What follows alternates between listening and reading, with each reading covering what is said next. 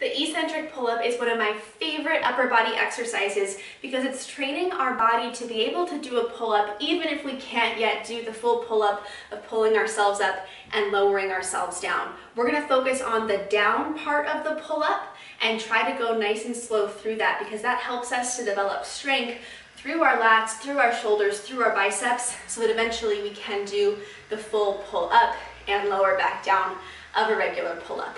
All right, so you're gonna need a pull-up bar like I have here. If you have one at the gym and it's higher up than this one is, you might need to have like a bench or box, something so that you can easily reach the handles.